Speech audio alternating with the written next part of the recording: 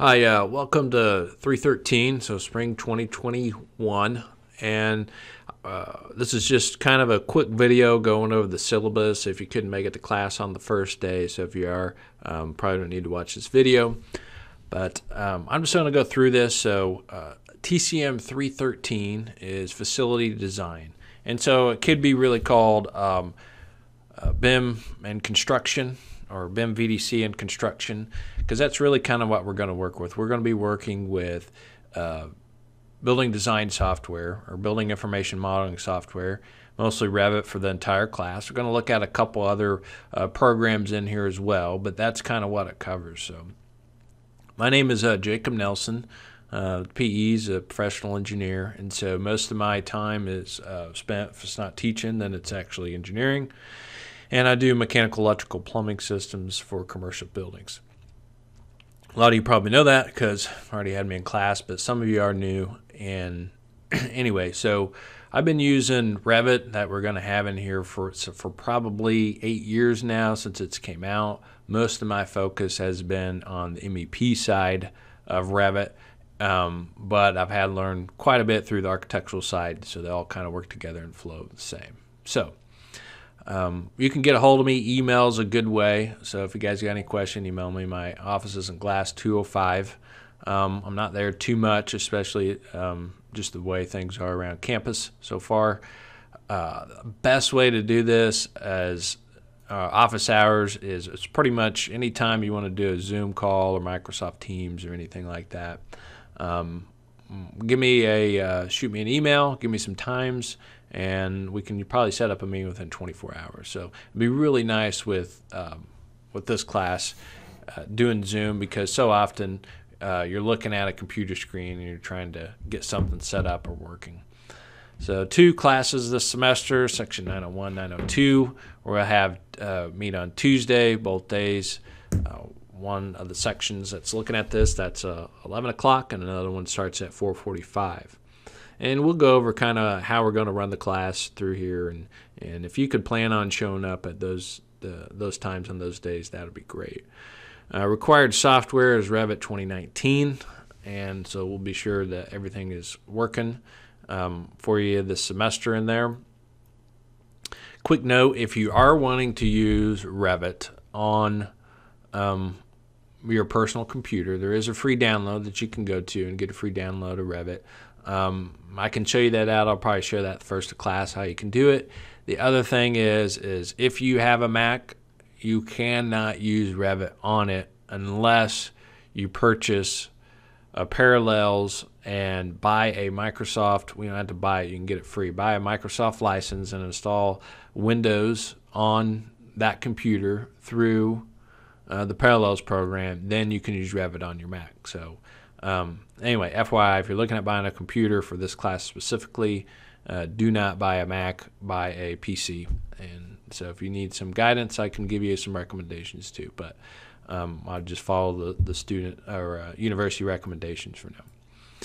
Okay, student success. So at Missouri State, we are committed to student success. A key element to your success as a student is to engage in all course activities and communicate with your instructor. If you anticipate or experience academic barriers during the course, contact your instructor right away so you can discuss options. So I want everybody to get through the class just fine. So if you're struggling or having issues, please don't wait till the last part of the class. It's very hard for me to help you out on the very last part of class. I get a lot of students that do email me with issues or problems trying to fix at the very end, and puts me in a tough position because I just can't help them out. So if you're having problems, identify them early, let me know. Course description, so a prerequisite is 221. If you haven't taken 221 or if you're in it, come talk to me. It's probably okay. I actually think this class will build on 221 quite a bit on how construction documents go together. So I found a lot of people take 221. They learn kind of the basics, and then as you're drawing and laying stuff out, how we do in here in construction documents, then you really start to understand how it all clicks together. So you're actually making it click together.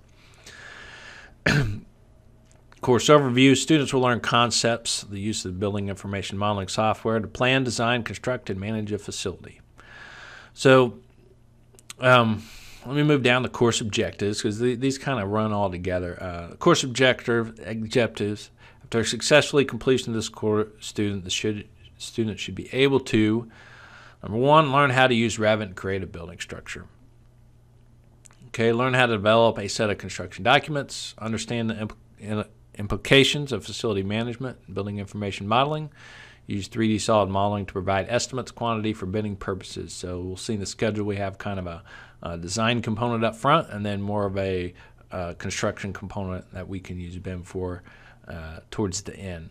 So one of the biggest things in this class is that you're going to start learning how to learn software. And so I'll give you videos and kind of guide you through it, but a lot of learning the software is just trying new things and fixing it. I mean, I could tell you some instances where I spent 2 or 3 hours trying to figure out one small item in Revit, and so it becomes a lot to try to grasp. So prepare yourself that it's hard for me to teach you everything, and so you're going to have to learn some of the software program on your own. What I will say, as when you leave this class, you'll have a set of skills that you could track down, find issues and problems without the assistance of somebody else. So that's a big deal in this industry, when you can stand on your own 2 feet. All right, attendance policy. So we're going to have class, like I said, every Tuesday. I will be there for the time period. Most of our time spent, I will go over. I'll probably do a lecture most of the time I'm there. It may not be as detailed as the online lecture, but it'll give you kind of a lecture that we can go to and move through. I'll also be posting lectures videos that you can watch. It's more how to, and then you'll have to submit assignments off of those videos that you've watched. And so if we can cover those in class, we can, but anticipate really when you come to class, asking questions and me helping you through the software. That's what that class time there is for. Okay, let's go to the next page.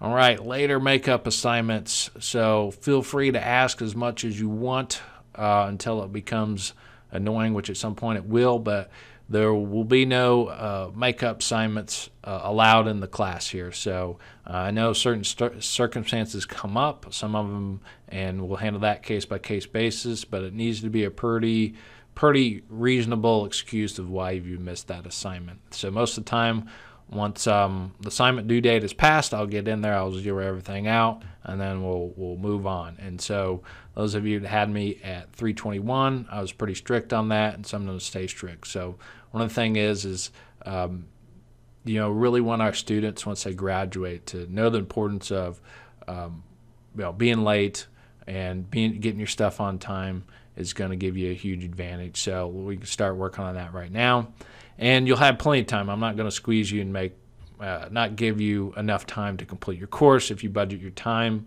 correctly, shouldn't be a big deal. I'll be using Blackboard for all the material, so be sure you get the Blackboard at least first of the week, and so we can start figuring out what's going on. Email me. Please use your Missouri State email. Don't email me with anything of your personal email or anything. Let's just try to keep it all through Missouri State.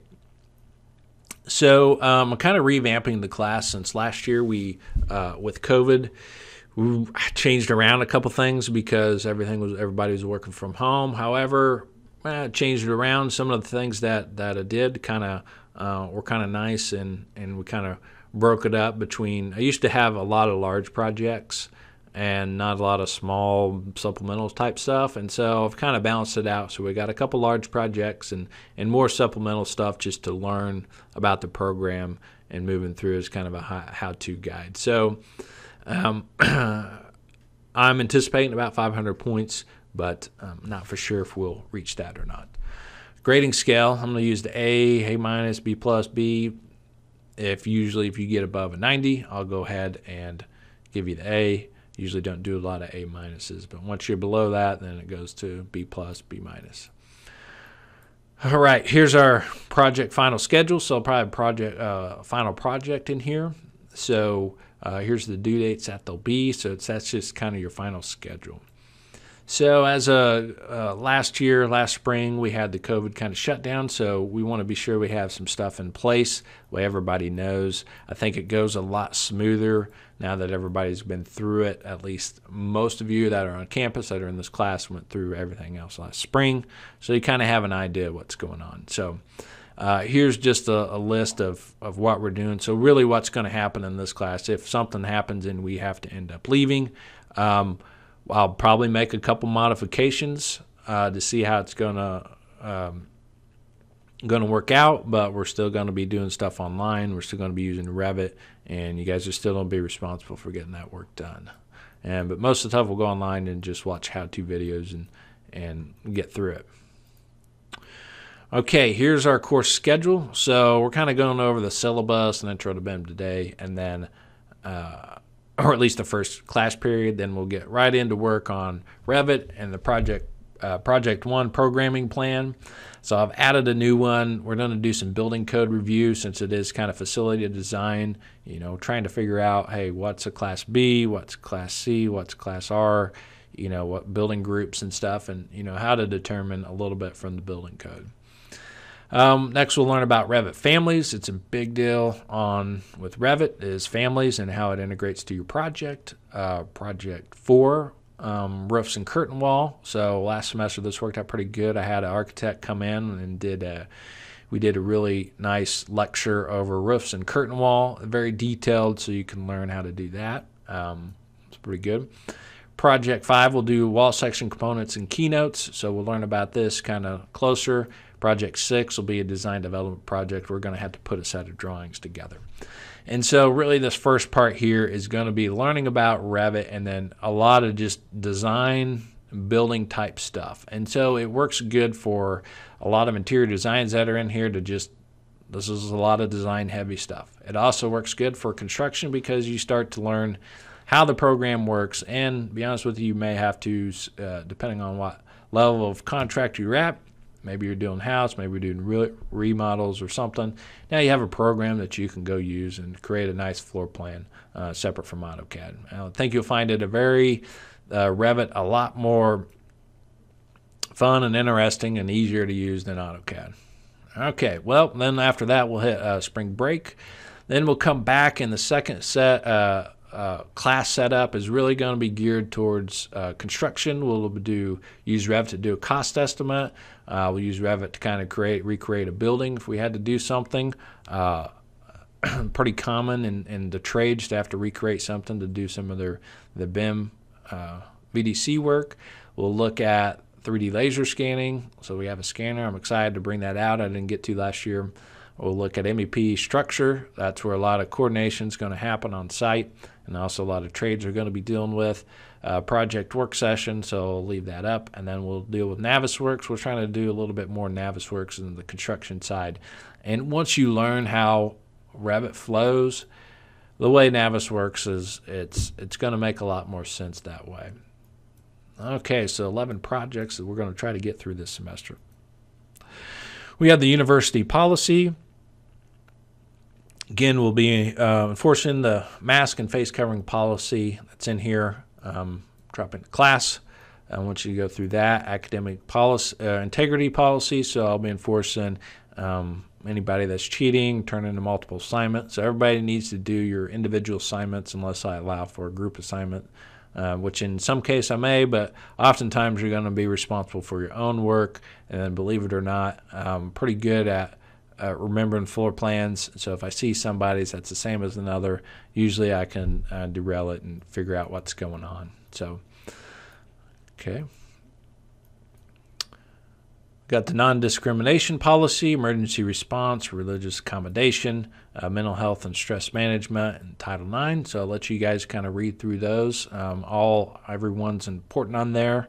I know with a lot of COVID, mental health and stress management has been difficult, as well as all these here. Cell phone policy. So if you come to class, obviously you can have your cell phone there. As long as I'm talking, just try to pay attention to what I'm doing, and no sense in being on your cell phone. At this point, you could just leave and go talk on your cell phone or not come to class because the lectures are on there. Video recordings, please don't record me. There will all be video recordings available that you can get to. If you have someone to be called by a different name, let me know. And there's a disclaimer and fair use statement. So be sure this material that we have, is kept kind of confidential within this class period. Obviously, you can use it throughout your coursework here at Missouri State, and some slight reference as you're using it in the real world. So that is it for the syllabus. All right, looking forward to administering the class here. Enjoy this class. I think students really find it fun to build stuff. It's very different than PowerPoint, test, take, and go. It's more project-based, and you're designing and creating stuff that's very subjective. So anyway, it's a fun class, and a lot of students enjoy it, so I hope you do as well. Thank you.